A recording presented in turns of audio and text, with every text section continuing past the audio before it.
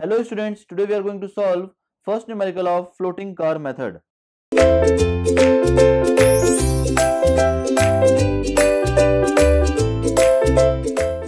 Question is given as the consolidated data collected from speed and delay study by floating car method on a stretch of urban road of length 3.5 km running north-south are given below. Determine the average value of volume, journey speed and running speed of the traffic stream along either direction. Now in this table, direction of trip, journey time, delay time and number of vehicle is given. Now for north-south, the journey time is 6 minutes 30 seconds, delay time is 1 minute 30 seconds and number of vehicle, that is overtaking, is 3.5, overtaken is 5 and the opposite is 272. Similarly for south-north is written here. Now we have to solve this question. Firstly, we will solve for north-south direction, then after we will solve for south-north direction. Now for north-south direction. Now TW is equals to, that is the journey time will be equals to 6 minutes and 30 seconds. So it will be equals to 6.5 minutes. Similarly, TA will be equals to the journey time of opposite direction, that is 7 minutes and 36 seconds. So it will be equals to 7.6 minutes. NY will be equals to number of overtaking vehicle minus number of overtaken vehicle. Then it will be equals to 3.5 minus 5.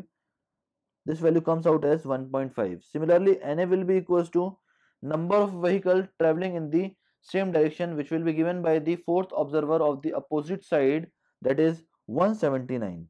Now we have to determine the flow in terms of vehicle per minute. So it will be equals to Q, that is NA plus NY upon TW plus TA. On putting the value of NA as 179, on putting the value of NY as minus 1.5, on putting the value of TW as 6.5 and TA as 7.6, this Q will be equals to 12.58 vehicle per minute. Now we have to determine the journey time.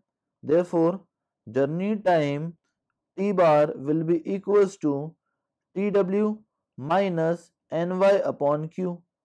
Now TW is given in the question, which will be equals to 6.5 minus NY value will be equals to minus 1.5 and Q will be equals to 12.58.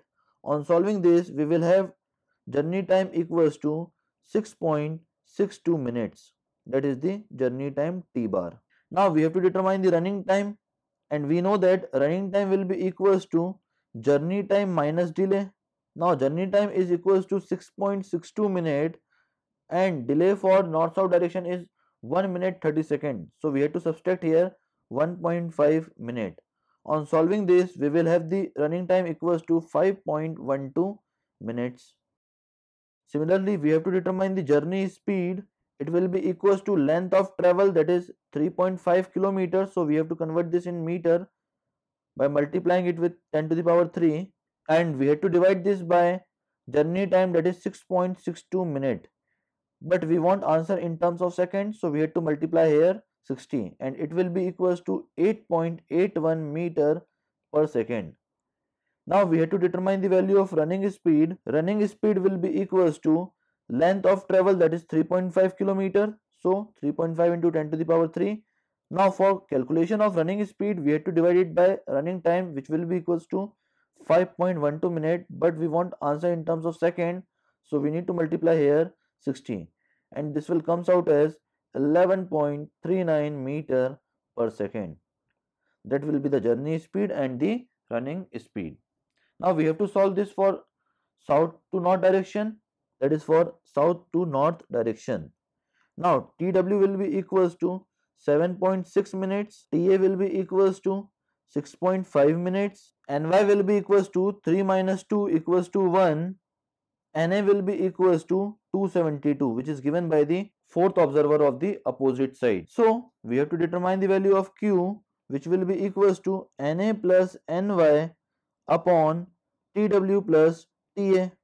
On putting the value of NA as 272, NY as 1, TW as 7.6 and TA as 6.5. On solving this, we will have the value of Q equals to 19.36 vehicle per minute. That will be the value of Q. Now we have to determine the value of journey time. Journey time T bar will be equals to 7.6 minus Ny upon Q, that is 1 upon 19.36. It will be equals to 7.548 minutes. Now we have to determine the value of running time. Running time will be equals to journey time minus delay, and journey time will be equals to 7.548 minutes minus delay will be equals to 1.96 minutes. On solving this, we will have the running time equals to 5.58 minutes. Now we have to determine the value of journey speed.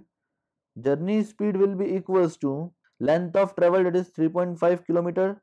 So we have to convert it in meter, dividing it by the journey time, that is 7.548 into 60, because we want answer in terms of seconds. So it will be equals to 7.72 meter per second.